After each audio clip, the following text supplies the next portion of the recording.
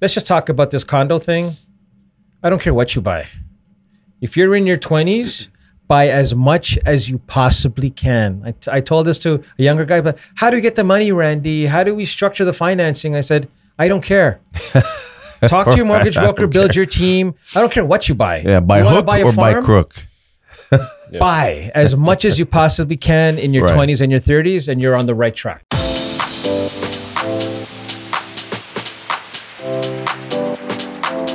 All right, we're ready to rock and roll. Randy Ramadhin in the studio. How you doing, brother? And Mr. Christopher Hummel as well, too. Yes, hey guys. All right.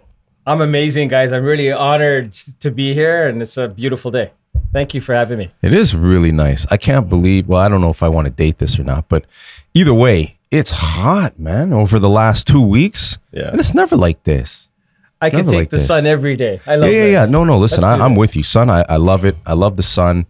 But I don't remember it being like this. And every year, it seems like it's just the weather's getting crazier.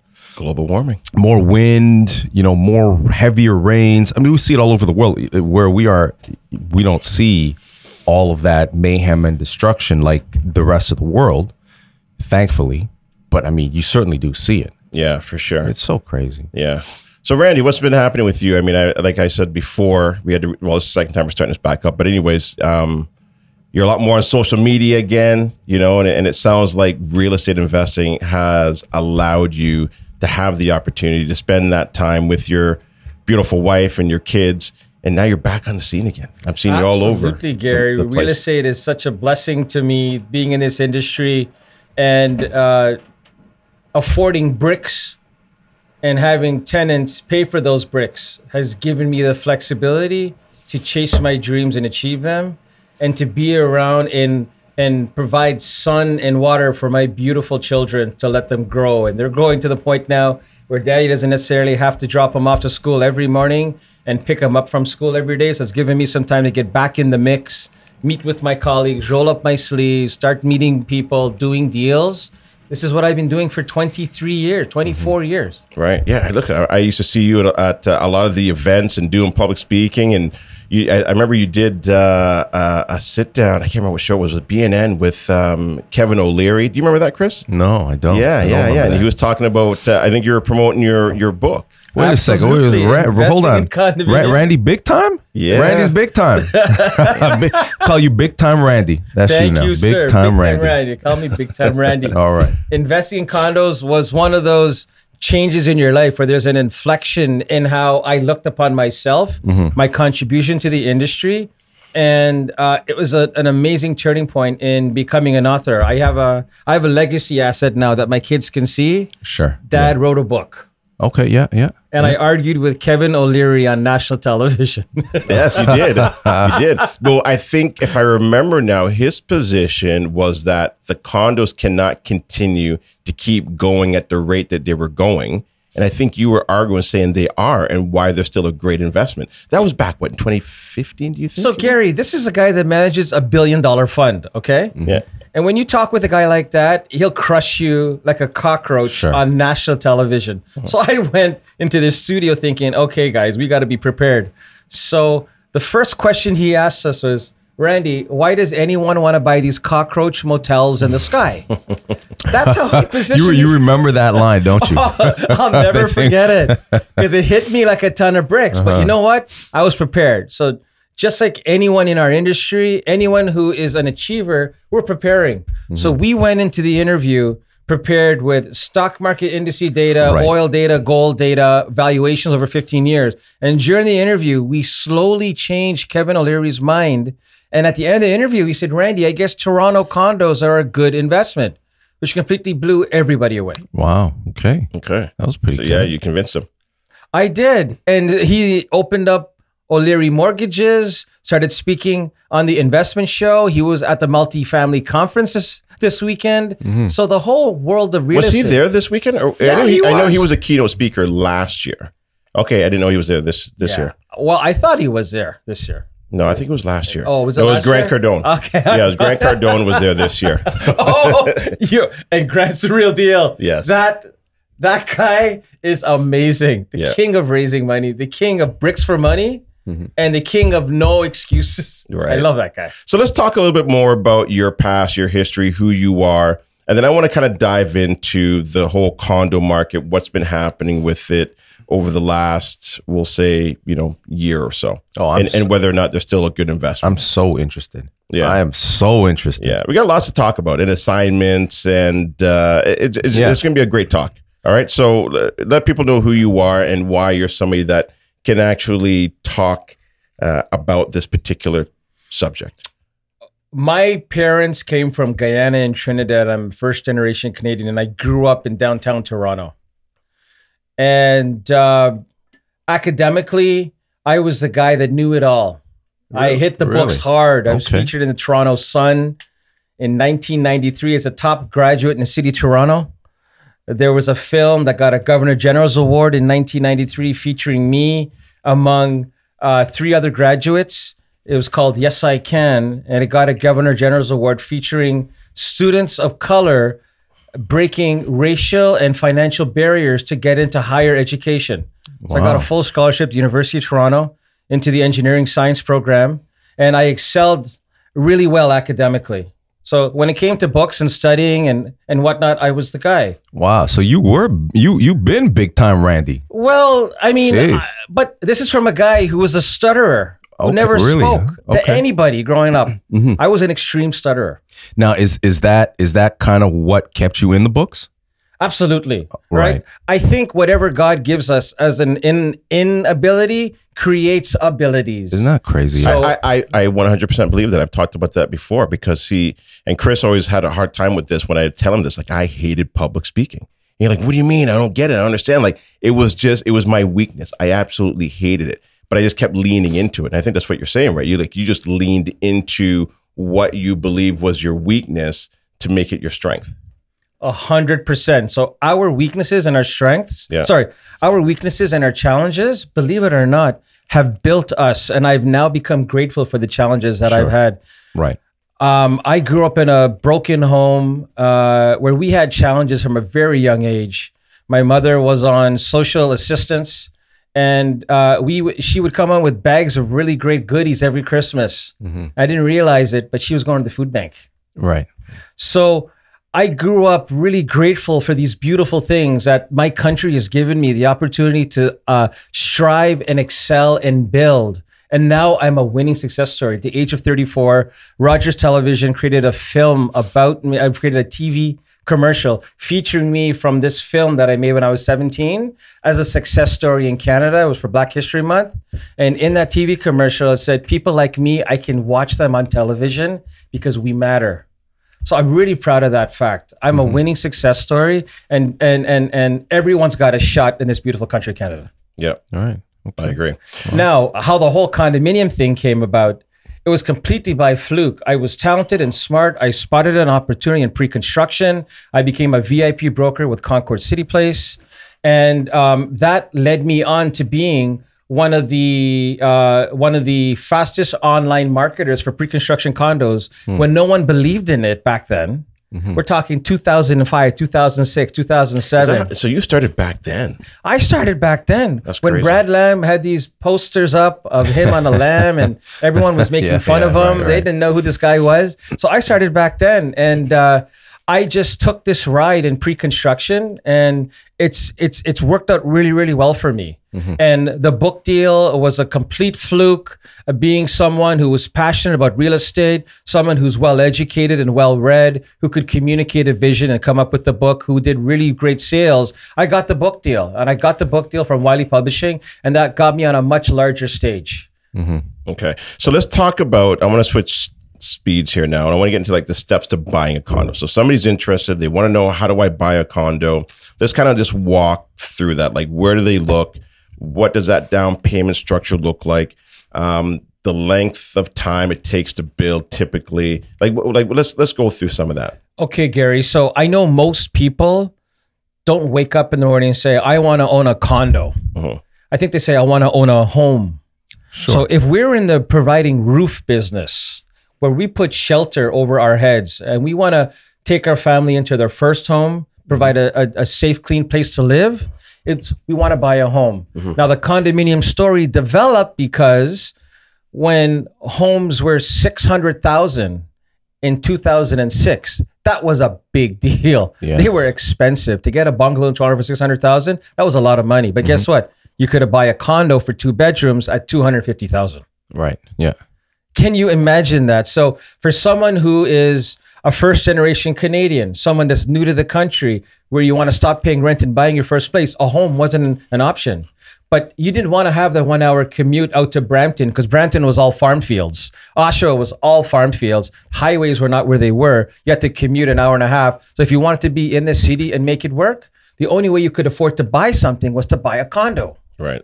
So that's how the condo started. The condo story started. It was the first timers' opportunity to buy their first place. It was an opportunity for downsizers to be able to buy something smaller. So I think that's why condos make sense. Right. And at the time, though, they weren't really investments, right? At the time, I mean, maybe to some, but for the most part, it was, like you said, just a home, right? People couldn't afford it.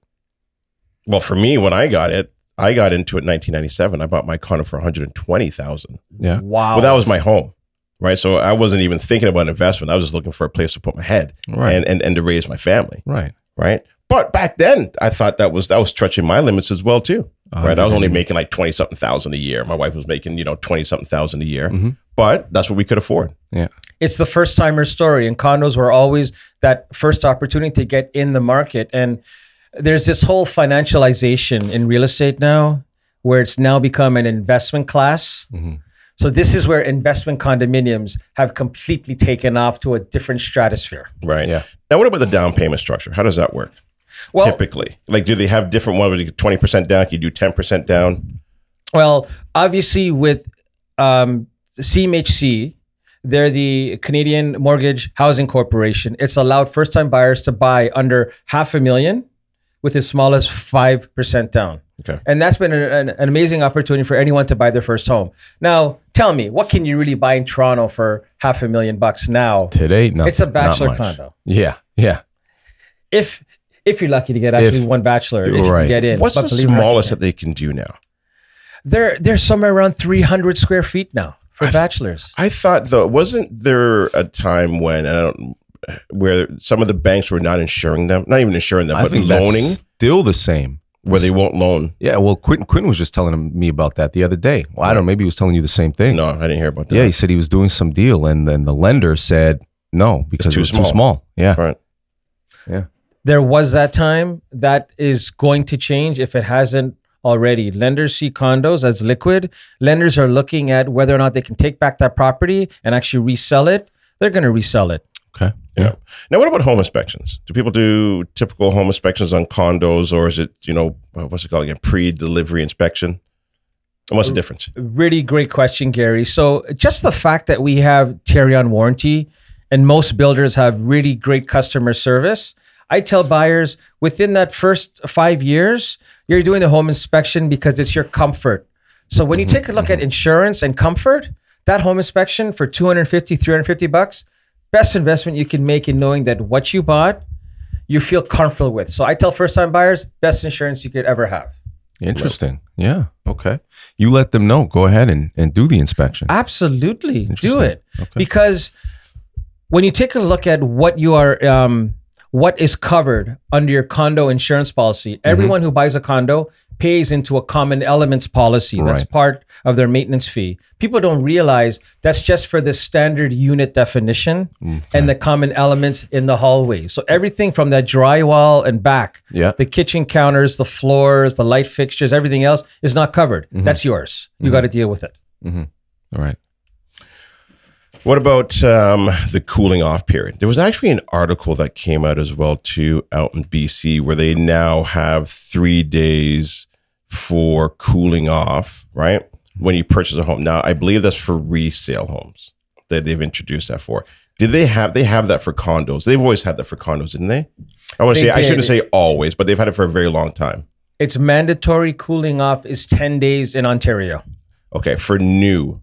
For pre-construction condos, correct. Now, what you're talking about is what's happened in Vancouver, where they're actually passing mandatory cooling off periods, even for resale. So firm can't happen anymore in Vancouver. Yeah, They're working on mandatory cooling off periods. What are your thoughts on that? And do you think that'll happen here in Ontario?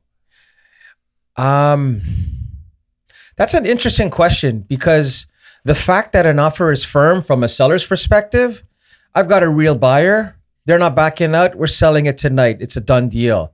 But from a consumer protection standpoint of view, buyers need to make the right decisions. And I'm one of those agents that insist to my buyers, especially if they're first timers, you better get an inspection and you better get a mortgage commitment. This mortgage commitment thing where realtors are forcing people to go in with waiving that condition without dotting their I's and crossing their T's, realtors need to take some of the backlash to that, because they're pushing these things, and do they realize what they're committing their clients to?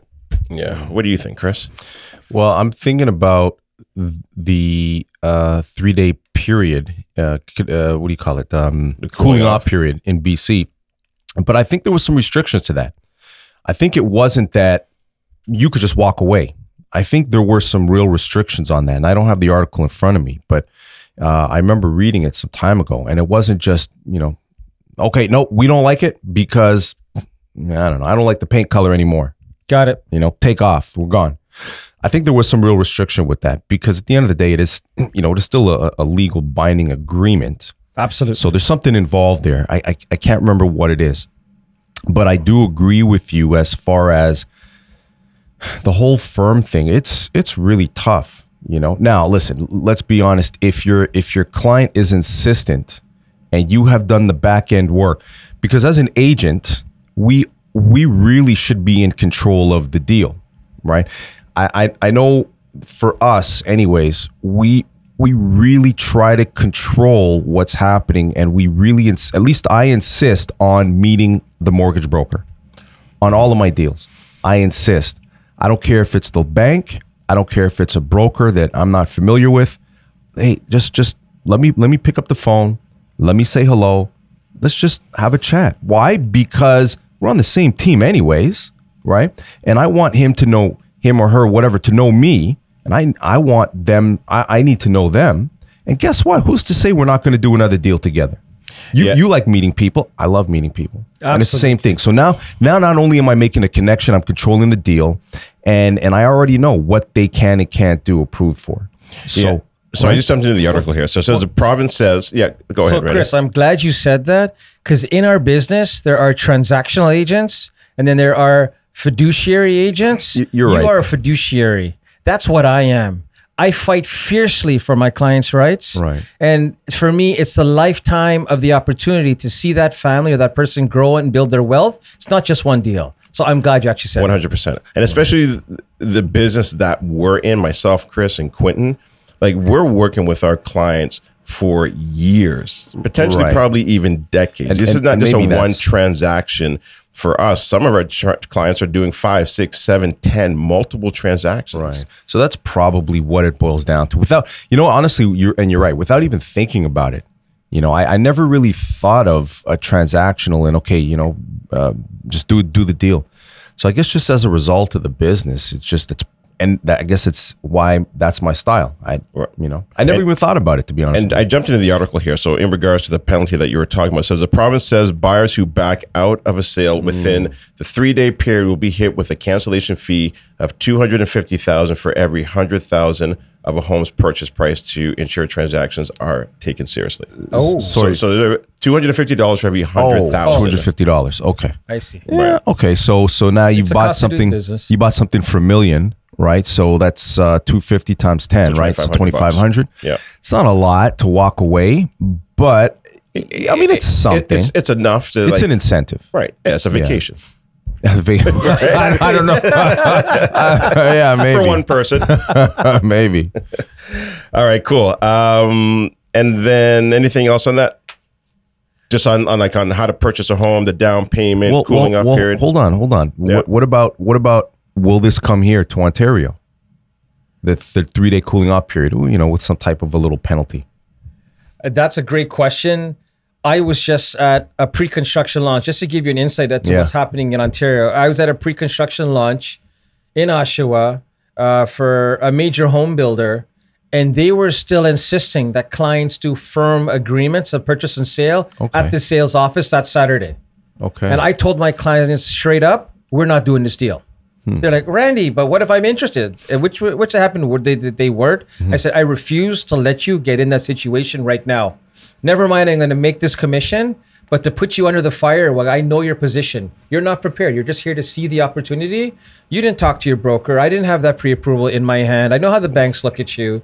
We need to make sure that we dot our I's and cross our T's, because this is what put a lot of investors in hot water in the condominium market. 100%. Is that kind of mentality. Yeah, 100%. I agree with you 100%. So let's dive into that then. Yeah. Let's talk about the state of the condo market. There's a couple articles I do want to jump into. So the first one here is a surge in new condo occupancy presents assignment sales opportunities. Let's touch on assignment sales. What does that mean? And why are so many, whether it be families or investors, that are in this particular situation? Basically, Gary, an assignment sale or an assignment contract, the opportunity is to buy someone else's contract. Right. So it's an opportunity to flip someone's ability they have purchased from a builder 2 years ago, 3 years ago, and selling that contract today is an assignment of that contract. Now, it's a whole new industry because there's been a pre-construction boom in the GTA. A lot of these contracts are floating, and because of COVID, construction timelines have been doubled.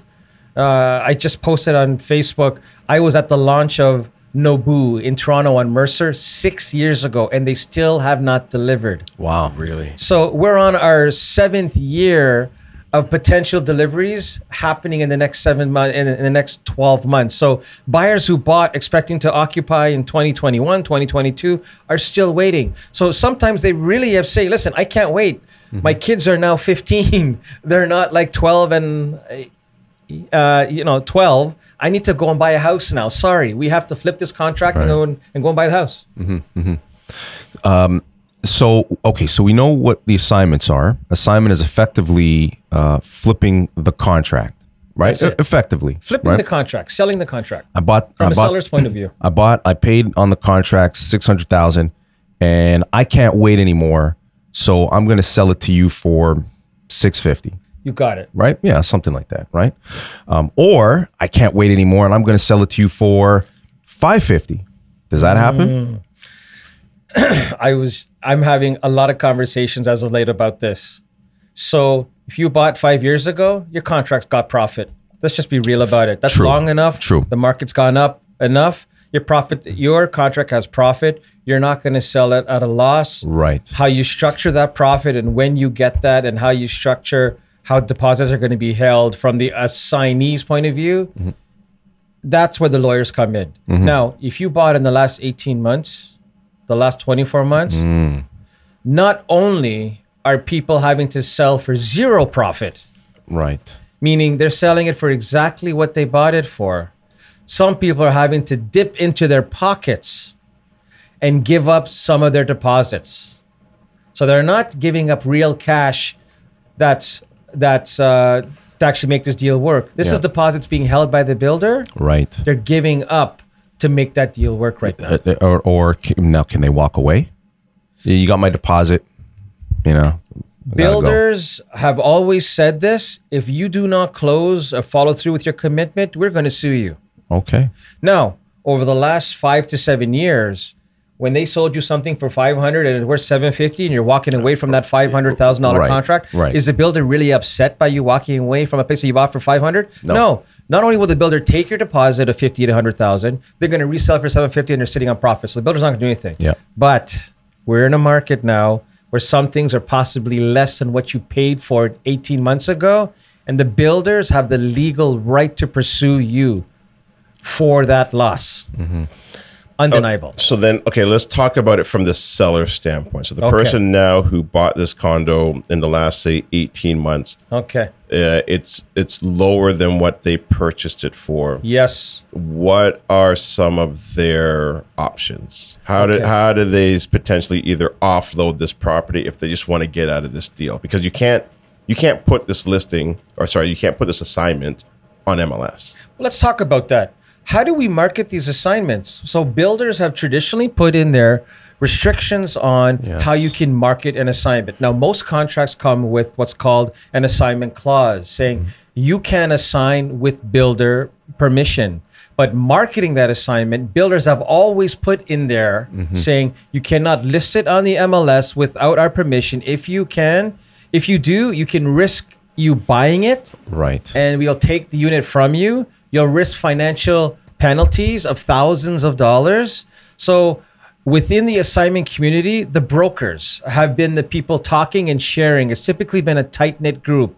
Now, there have been some builders that will police these broker networks and find their units in their buildings and pursue people that have been trying to assign their contracts and threaten legal action against them. Why? If you think it from the builder's point of view, the builder needs to protect the integrity of their buildings. Right. They need to protect the fact that they haven't sold to a certain level. There's a threshold. So typically past 70%, 75% when the builder has sold, their construction financing is approved. The builder will then allow assignments and make that happen. But if they're at 65% sold and someone is competing directly with the builder, possibly selling it less than what the builder is doing, affects the value of all the other 100 buyers that bought, he's going to pursue that person and say, you should not be actually marketing that, only to your friends and family. Right. Take it off the MLS. So there's a lot of interesting techniques and strategies that realtors have been doing. I don't know if you've seen this, where they're not allowed to market it. Realtors have been known to list and terminate within 24 hours. So there are signals on the MLS. I've seen that. There are signaling. So what's really interesting from a buyer and investor's point of view, I watch that signaling. That signaling tells me prices, tells me agents, and I call that agent up 6 to 12 to 18 months later and say, you still have that deal? They say, sure, let's talk. So they're sending up red flags using MLS, which is the most powerful marketing tool in this country. Right. Hold on a second. So that's illegal or illegal? That is not legal. Okay, but they just throw it out there and get rid of it. Bingo. Got it. So the instructor agent, and the agent knows this, and the agent knows that they have a client that's motivated. The agent wants to get the best marketing. Yeah. They will list it and terminate it. Yeah. So it's strategy. still sitting so there. This is one of the tricks, right? That's interesting. So I actually look at these smoke signals. These are smoke signals up in there, right? There's a lot of signaling in our business as realtors. That business of being able to advise our clients. We must look at signaling. When it comes to financing and interest rates, we talk with our mortgage brokers. They tell us where the rates are going, where the opportunities are. Right now, the really big trends are new immigrants, work permit financing, PR financing. If we're not looking into these things, how can we advise our clients on deals? When it comes to pre-construction, signaling is important. Driving by the site, concrete's being poured, construction crews doing work or not doing working. We want to get a sense. And they're telling their clients, yeah, you can occupy in 6 months. No way. Forget that. Now, I'm pretty sure I've seen some websites out there where you can actually go and register to now be on a list of assignments. Oh, well, we get those all day, don't we? So is that legal or is that illegal as well too? They're not supposed to. But what these websites say, and they always say this, we do not take any of the legal liability of these advertisements. For simply an opportunity for a closed network of professionals to share their deals. The reality is Facebook has become an amazing source for these types of deals to be actually shared. So it's becoming tougher and tougher for builders to police these networks. Yeah. But the opportunities are out there to get these deals. Right. So now these builders probably have people out there signing up for all of these different websites to see if any of their condos potentially are on that. 100%. And if you own a pre-construction condo that you bought 5, 6, 7 years ago, and you want to make a profit and post it on these sites, beware that you're risking that profit. Right. Because the builder has a clause in their offer typically saying we can rescind your contract. And maybe punitive damages, take your deposit if we find you marketing your deal. Right, marketing. So when you say now you can get it into your close network of friends and family, you're saying now individually reaching out or calling people and saying, hey, do you want to buy this condo? I have a condo. That's the intent of those clauses is friends and family and people that you know. Right. Got it. Okay. Who pays the HST on the assignment? So let's say now I am able to find somebody who I can assign this condo to. Who pays the HST on it? HST is a loaded question. It's something that I always advise my clients to talk with their lawyers about, but let's talk about this very complex topic. So typically when you buy and sell a resale home, HST, there is none. Right. There's no paying any kind of HST. Except when you're buying properties that have appliances and they have a certain size, shadows and HST apply. But that's something for bigger deals. Now, when you're buying any kind of pre-construction property, there's always HST. Now, the boilerplate clauses in these brand new contracts state, the builder states, you agree you're buying this property to own or occupy, therefore we will claim your HST rebate for you, and there's no added HST to your actual contract of sale. That's in every pre-construction boilerplate contract.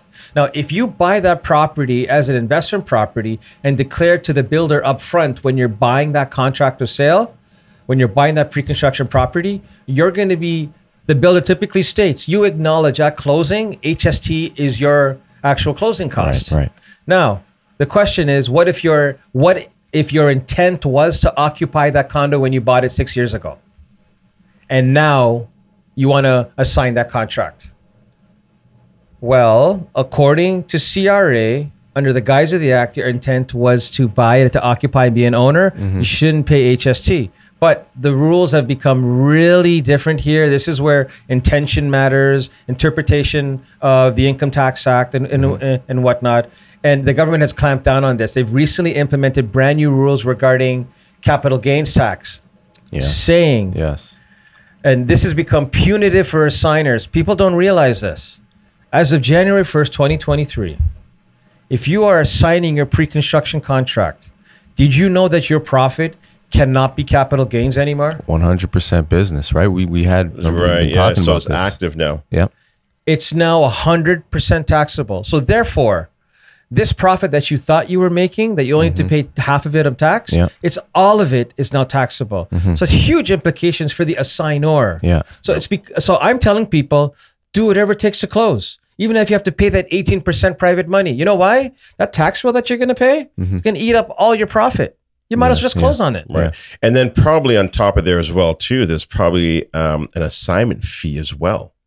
The assignment fees have typically been small fees, $2,500, $5,000, $7,000. Okay. You're looking at profits of six figures. Right. It's just the cost of doing business. And it's the builder's way of recovering their cost of the paperwork to get their staff to get that actually done. Okay. And then what about then on the buyer side? What do I need to be aware of? Right now in this market, there's a tremendous opportunity to buy with your realtor's help. And people think, oh, I can go buy these brand new things and these floating contracts that are realtor. With your realtor's help, something that's not on the MLS. So we've been talking about lack of listing inventory for the last 12 months. Yeah. There's this other market. And it used to be 10% of the market. If you want to buy in Toronto, I think it's upwards of 40% of the market. It's this shadow market there that's not on the MLS. Huge opportunity to buy something that's not on the MLS. There's a whole new inventory class. Yeah, we see that. Right. Yeah. And so then as a buyer, I am now what? What am I doing? Am I now looking for realtors who are, known in that market of condos? Am I just doing a Google search? Who am I reaching out to? How do I get in front of these kind of deals? That's a really good point, Gary, because we typically thought realtors, we trade property on the MLS and we help people buy on the MLS. But just like on the commercial space, where you and I both know commercial realtors are very specialized, there's this off-market thing. There are agents that are now specialized who understand pre-construction. They understand the builders, the markets, the contracts, the market values, these very specific clauses. And I pick out these realtors all day long when I ask them about their deals and they don't know how to answer me. And it's because these agents are fairly new and they're actually marketing. So you should be getting a realtor who understands all these pre-construction opportunities. Okay. I want to, anything else on this? On the buyer side, the seller side, assignments? No, I think it makes sense for most. Yeah, I want to touch on this one particular article that recently came out. It says more than half of GTA condo investors losing money on properties. The research from the Canadian Imperial Bank of Commerce And real estate research firm Urbanization found 48% of leveraged condo investors who bought pre-construction units to rent out were cash flow positive in 2022. But I think that's completely changed now in either late 2022 and in 2023. Thoughts on that? Are any of your clients in this particular situation, and what are they doing? I am. Yeah. My clients are. So when people say, Randy, how do you find cash flow? I say, where do you find cash flow? And when was the last time you actually saw it? Now, I know guys like you, Gary and Chris, you find this stuff all day long, but they're in tertiary actual markets, right? Typically. Correct. Or you're doing short-term rentals and creative structuring of deals within our markets to take advantage of short-term opportunities. But this concept of cash flow, having income coming in after making all your monthly payments, I tell people when you're buying a condo, what you're getting is safety and security and insurance, which costs you money. My condos, they rent. I don't have to worry about the roof, the windows, the elevators or anything. And I have peace of mind.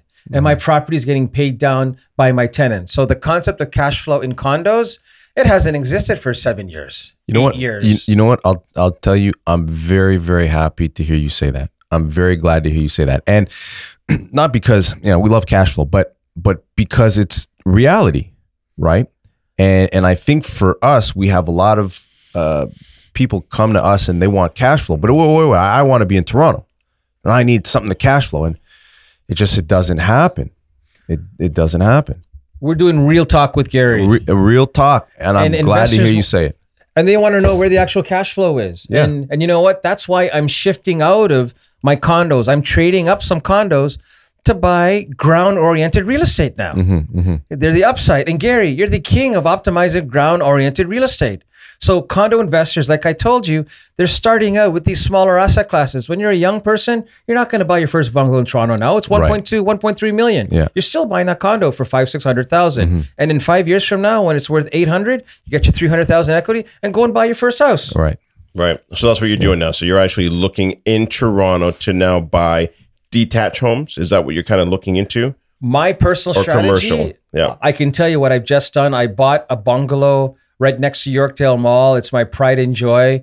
I learned about construction. I was a general contractor the hard way. Boy, I respect my general contractors so much more now after I've done it. But buying ground-oriented real estate, I knew what was happening in Toronto. I saw the homelessness problem, the lack of affordability in Toronto.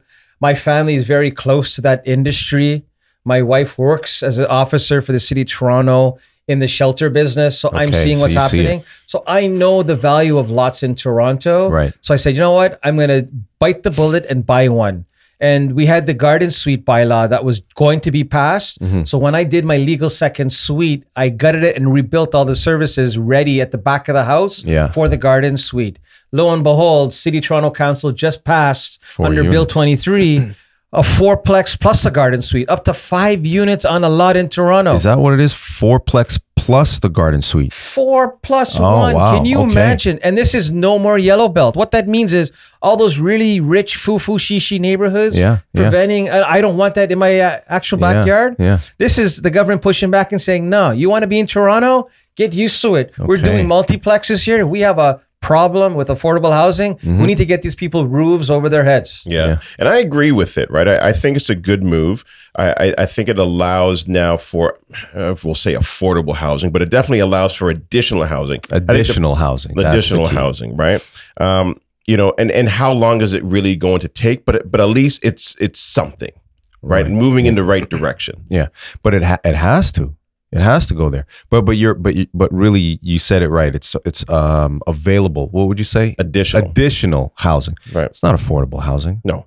Come on. Right. And I mean, what are you going to rent each of these units out for? Like a 1 bedroom, maybe a 2 bedroom you can squeeze out of it for what? $2,000 to $2,700 a month for some of these. So is that what you're planning to do with your particular unit that you have now? Well, okay. So I just came back from one of the largest conferences, which is the multifamily conference. And how did you like that, by the way? How did you like it? It was awesome. Yeah. It was phenomenal. And what happened here was I had a transformation in thought, and I realized you've got all these investors chasing apartment buildings, and the reality is Toronto hasn't built any in the last 15 years. Only now within the last 5, the most wealthiest funds, that are all equity, no debt service, are able to build these things. So how does an individual investor like me, a first generation Canadian, participate in this? Well, you know what? Right. I can buy 5 or 6 condos. That's my sixplex.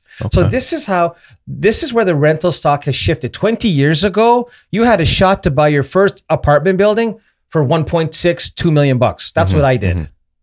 I did that when I was 30 years old. And I thank God that I did it. Right. But today, to get your foot in the door in the GTA market to buy a 6-plex, an 8-plex, a 12-plex, you're talking millions, $2, $3, $4 million. You're not doing it.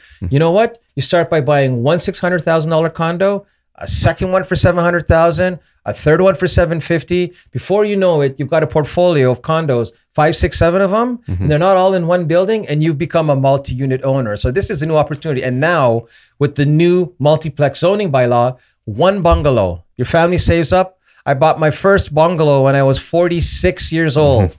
And that's how I started. And I put a lot of money in it. And now I can possibly build it into 5 units. That's how that's the new multiplex owner. Right. In Ontario. So so to summarize, you're going to now sell off some of your condos, and now you're going to get some ground units, bungalows, and convert these things into multi-units. I mean, I think it's a great strategy. Yeah, I do. You're essentially going from green homes to red hotels, essentially. Absolutely. Right. Yeah. All right. Anything else on this particular topic? You're talking about condominiums, or we're talking about condominiums, affordable housing? Yeah, affordable housing. Let's talk about that. Because then I want to get into who are some of the top condo builders out there. So we'll touch on that after this. Okay, so let's talk about this. Let's talk about affordable housing. And this is the part of the business that realtors don't really talk about, because we're in the business of commission income. We want to sell things and make our checks. But the reality is, we need to provide more accessible housing for families to start off in Toronto. How does the federal government expect us to have 1 million new immigrants and have them work in our restaurants, in our cafes, in our schools, clean our floors, do everything else, and yet drive 2 hours into work to make $16 an hour? It doesn't work. It's a broken model. So affordable housing is the next model of building. And what I'm working now is I'm working on structuring the capital stack with developers to allow them to build affordable housing and to participate in that. Well, what's affordable housing to you, and what's your definition of affordable housing? Affordable housing in Ontario right now, under the MLI Select Financing Program for CMHC, which is for apartment building owners, is, I believe, the average rental income for a 2-bedroom in that marketplace. Okay. I believe it's 60 to 70% of that. So right now in Toronto, you're looking at about $2,400 for a 2-bedroom. Okay. That's affordable housing. Is it that low? The MLI program, right? Are they suggesting 60 to 70%? It's not 80%? Somewhere there. Somewhere there. Okay, somewhere around those kinds of ratios. But it's not market. It's definitely not market rents. Yeah. If you can, mind you, there's negative pushback on rents right now. I don't know if you guys actually know this. People are saying, oh, rents are going up and they're skyrocketing. Okay, talk to us. Do you realize in 2023, we have the largest condominium completions in history in the city of Toronto? Why? Over the last 3 years during COVID, we've had construction delays after construction delays. There is a glut happening. So it's a fast and furious market of a lot of supply. All at the same time. Right. So there's negative pushback on all those rents right now. Yeah, right here in this article here, it says news that a record number of new GTA condo units will be ready for occupancy in 2023. Nearly 32,000, according to research firm Urbanation. It is a fast and furious competitive market. I'm looking to rent my bungalow right now. I'm seeing that competitive market. I'm seeing how I have to sharpen my pencil, lower my asking rents. And it's a very different tenant composition. The type of tenants that you can rent to, their income levels, they're usually brand new in the country. The traditional underwriting of those tenants, looking at their histories, isn't there anymore. You're right. Do you know what the typical number is each year? I don't know what that number is. Saying what, 32,000 coming on this year. The highest we've ever seen. In previous years, it was 10,000, 12,000. Okay.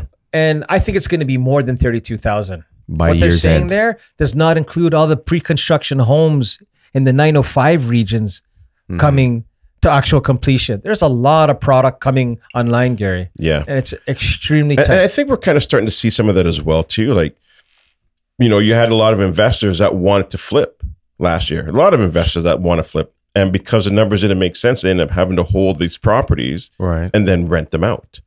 Right. So there's, you know, I don't know what that number looks like, but that's an There's additional. more. There's I more. know many investors that I know within our own pool of investors that are doing that. as Well, or just having added additional units, Mhm. right? Even that. So now you're adding additional units, right? What did the city say, Peterborough? What did they say? They said 80. They're just this year up to now. I think they're working on 80 permits, right? You I remember believe that? so. Yep. Yeah, something like that. And that's just you know, I think that was April, Yep. right? Oh, that So- was from the last webinar. and that was one of the last ones that we did. So and that's a tertiary market, right? So now you've got all of this other completion coming in at the same time.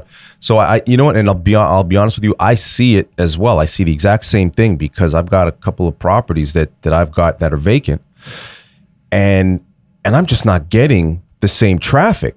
Absolutely. I'm not getting the same traffic, and the pool of renters is just they can't. I mean, I got to be careful here with the landlord tenant board, right? But they're just let's just say they're not they may not be the ideal candidates, True. right? That's the caliber. Yeah. Well, you know, realistically, the income level isn't there. Well, yeah, this is what's happening. So when you bring in all these new immigrants into the country, they're looking for housing. They don't have a credit bureau. They've been here for 3 months. They only have $40,000 in the bank, and they want you to trust them with your $700,000 asset. Sure. And it's 4 of them and their friends living together. It's not a nuclear family where typically mom's cleaning the floors, kids are going to school, dad's fixing things around the house, he's cutting the grass. It's four 20-year-olds that are working, living hard, have no desire to clean the kitchen or the floor. So it's a different dynamic that's happening when it comes to tenants. Yeah. You know what I think it is? I think rents have gone up so fast and so much that the guys who would tend to move, the ones that have the incomes, they might tend to move, but they're not. They're staying put. Bingo. And the ones that are still circling, these are the guys that, you know, they're still circling for a reason, right? And let's just talk about this hidden market that people don't even realize. The government, I don't know if you know this, the city of Toronto declared a state of emergency this month. Okay. The state of emergency saying our homeless problem has gotten out of control. There's You're right. a homeless epidemic in the GTA right now. Have you seen Vancouver? Is it like Oh, crazy? there's a whole documentary on it. Vancouver is a shit show. Yeah. Well, It's bad. It's I'm bad. And- sure the states, everything, everywhere. Right. Yeah. And we think it's only apartment building owners. But guess who's subsidizing half these tenants who aren't paying? Guess who's subsidizing them? Well, you are. Our investors with their tenants and not paying them rent. Sure. We have become the news subsidizer of tenants that aren't paying rent. And it's not being spoken about in the media. How many clients do you know that aren't collecting rent from their tenants? They're out there. Many. And here's here's what we're starting to see as well too, is that some of these investors are starting to sell their properties and move to other province or move out of country. That's what we're seeing. And we know that. I literally just talked to one this morning. I'm like, hey, reached out to him. Like, what are you up to? How's the family? How's everything going? How's your investments? He goes, oh, I sold all my investments here. I'm It wasn't down. Matt, was it? No, it wasn't Matt. Like, I'm down in Florida right now. And I plan on staying down here for a few months out of the year, and the rents make so much more sense. Yeah. And I don't have to worry about these tenant issues. I just want to share this quick thesis with you. Yeah. The capital stack has shifted. Over the last 15 years, debt has been 2 to 3%. We have now doubled that cost of debt. So as a result, the shift of debt to equity to own rental properties is no longer there. Right. So it doesn't make sense right now under the current rental rates to buy rental properties for rental's sake. They will negative cash flow on you.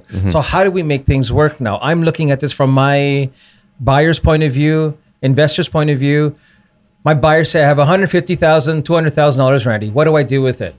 Before it was buy a rental property for $800,000, break even, and it will eventually get better. Now it's $200,000, you're negative for the next 5 years or 7 years. I don't know. So now there's a shift. So I'm focusing on working with other larger developers that are using debt service free equity and buying into their projects. So this is the new way, restructuring the capital stack, participating in larger players that are getting government financing, zero cost money and equity at zero cost, and buying into those projects and participating with them. And what are these projects? Well, these are builders and developers that are typically non-prospectus investments, which are typically allowing investors to participate with them. So there are some well-known names out there, like Graybrook. Ever heard of them? Yep. Okay. So they're a player that allows you to buy into their condominium developments with some of the biggest players in this country, like Tridel, like Fernbrook, and others. And the ROI speaks for themselves. And the builders take on their biggest risk in development is that development risk. They take on that risk and allows a small guy with small as $25,000 to play in that pie. Okay, so that's what you're kind of focused on as well too. So you're doing some land stuff, and then you're also allowing these larger players and builders to then be able to leverage your funds to give you an ROI where you don't have to deal with tenant hits. I'm working headaches. Exactly. So my investors who are smaller, who have $200,000, it's a different conversation nowadays. Before it was, let's get you in a pre-con home, let's get you into a pre-con condo. Now, and let's get that $600,000 in debt, and let's get you qualified. But that debt has now gotten so expensive. Now it's like, let's just invest that 200 in something. Let's see where we can get you 25% a year on that 200. Yeah, I think it's a good move, and I mean, some of our investors have moved into that space as well too, with the other side of our business, which is deep pockets and private lending, and it's just a great way to open up additional doors for investors who look. Here's the way I always look at it. I think it's great to get into a property in the beginning. That's where you really build the wealth, and then that lending is where you kind of create that cash flow. And we as brokers can now participate in this space by bringing land and development opportunities to these players in private equity and on the money raising side. So we understand development, land, and upside. Let's start bringing those deals to players who have the money, because there's a lot of money sitting on the sideline seeking ROI. Yeah. Interesting. Yeah. Let's shift into the last topic, which is who are some of the top builders out there? Who are, whether it be the top 3 or 4 that you like, that you've invested in. If somebody's listening and they want to invest in condos, who do you think those builders are? There was a list that I printed up, and I have to use this list. But okay, the gold standard in our industry is Tridel. Okay. We all know this. Tridel, they built the most number of condos, the gold standard. I love Concord City Place. Okay. Concords are wonderful for me. What about Daniels? Daniels, wow. How they've changed the landscape for first-time buyers. Their first-time buyer program is amazing. They've allowed people to enter into the space and buy their first space with as small as 5% down. They're doing 5%. They're doing 5%. 5% for their first home program. Wow. Yeah. Okay. Right? And they're actually coaching people on financial literacy. If we think about it, what doesn't stop people from buying their first house is the money. It's the financial discipline of understanding how to use their current money to shift it to become a homeowner. You're not going out on Friday nights every night for the next 6 weeks. Sure. You're going out once or twice a month on a Friday night and saving all your party money for this down payment for the space you're buying in 3 years. It's a different mentality about how we spend our money. It is. It really is. You're right. So what advice then would you give somebody that is thinking about getting into the market for the first time, whether it be their first home or whether it be their first investment property? What's that advice you'd give them? You got to be listening to the Real Talk with Gary. The plug. Because Gary's gotten guys like me and Chris talking the real deal, but what's happening in the marketplace. So you need to educate yourself. Do not buy blindly. Right. Spend a few months, read a few books, watch some smart people, go to some launches, learn about the different products out there, because the market changes, I think, every 4 months. Every quarter, the market shifts. Market shifts into buyer market, seller market, incentives and opportunities. Understand those trends. But what you need to be working on day in and day out is, do you have that money mindset? Are you putting money aside every single month? Are you working on your RRSP? Are you talking with your CPA about how do you save that $15,000-$20,000 in tax this year? Are we doing all that homework, all that stuff that is in the background to get you home ready? That's the most important stuff. Working closely with your financial planner and your mortgage broker, they're just as a part of this team as your real estate broker. Yeah. So that sounds a lot like discipline to me. Absolutely. Right. It's like going to the gym and lifting that weight. Yeah, Being a homeowner it's a different way of spending your money, managing your money, and becoming a really smart person with your money. Yeah. You know, when I first got into it in 2008, I did it because this is the switch that happened in my head was this. I have no other choice because I was going to be left behind. And I think if you get into that mindset of like, if I don't get into real estate, then I'm going to be working for the rest of my life. That was it. And I was like, okay, now I'm going to educate myself. I'm going to do whatever I need to do. If I got to beg, borrow, steal, I'm going to do it. And that's what I did. But why did you choose real estate in particular as opposed to, I don't know, anything else out there? Yeah, good question. So here's the reason why I chose real estate was because it was one of the only things that I realized and saw that was outpacing inflation. Number two, it had bailed me out 3 times of all the debts that I accumulated over the last 8-9 years. 3 times. And I was like, if this thing bailed me out that many times, what if I had one more?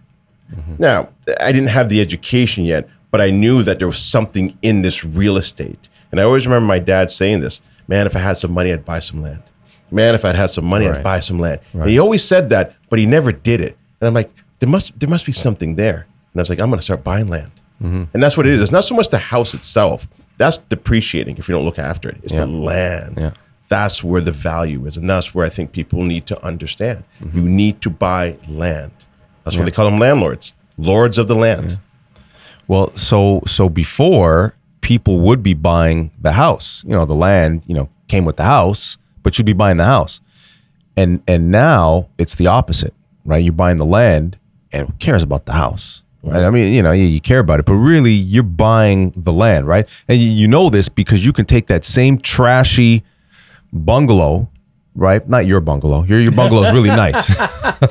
but grandma's bungalow in, I don't know, name your place, Timbuktu, Ontario, and it's going to cost you $250, $350, whatever, $400, and you drop that thing downtown Toronto. Different ball game. Same house. Yep. Different land. Totally different ball game, right? Yeah. So you're really buying the land. Yeah, go drop that in Manhattan. And go drop it in Manhattan, right along Central Park or whatever. Yeah. Totally different. You go up a couple million, right? Randy, listen, we're getting close to the end here. A couple more questions. We're going to wrap it up. What's the biggest mistake you've made? Randy don't make mistakes. What are you talking about? The biggest mistake I've made. Or mistakes. Like what were some of the things you look back, man, I should have done this, or man, I should have done that, and how you got out of it? This actually came in a joint venture. And the biggest mistake I made was trusting $50,000 of my investor money in a joint venture for which I didn't have control. Okay. What ended up happening out of that deal was, so I was doing larger joint venture deals where we were pooling capital as deposit funds to go tie up buildings. The moment you pool funds with somebody else and you're not in control of those funds, we as real estate brokers, we have control of our clients' transactions. When we become a client, another broker controls that money. And the biggest mistake was I learned I didn't have control of the broker on the deal, and we lost that $50,000. You lost the 50? We lost the 50, clear. Wow. Yeah. I've also seen, so joint ventures and partnerships can be beautiful things, but I've seen them go sideways very quickly if they're not managed properly. So working with partners is a very important craft and skill to go and build wealth. And it's very easy to make a folly on those kinds of deals. All right. Best day of your life? The best day of my life? When I married my beautiful wife. Yeah, I knew you were going to say that. 2007. You don't have a choice. And you I have hope to. she's listening. I have to say this as a father, as a man of God, as someone who's proud to be who I am. If someone asks me, what is the one thing that has made me who I am today, what is the one thing that helped me to win?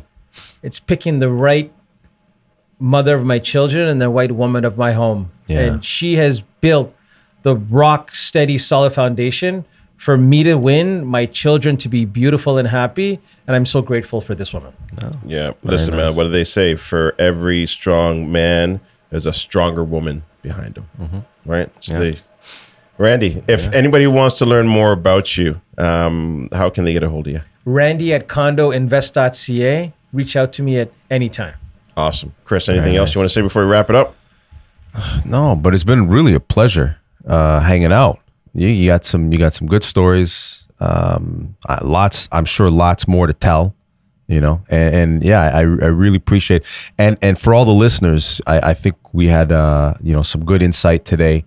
And I don't know, who knows what direction that the listeners are going, and they may totally go and against your grain right now and just jump into condos, but at least they have some background. At least they've got some knowledge now from you, and they can go and make their own decision, right?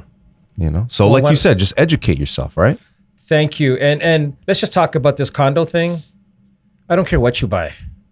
If you're in your 20s, buy as much as you possibly can. I told this to a younger guy, but how do we get the money, Randy? How do we structure the financing? I said, I don't care. Talk to your mortgage broker, build your team. I don't care what you buy. Yeah, by hook or by crook. Buy as much as you possibly can in your 20s and your 30s, and you're on the right track. That is true. All right, we're going to finish it with that. Buy as much as you can. Yeah, that's Beg, true. borrow, steal. Randy, awesome having you in here. Chris, thanks for co-hosting. Yeah. And we'll talk to everybody next week. Take care. All right, bye.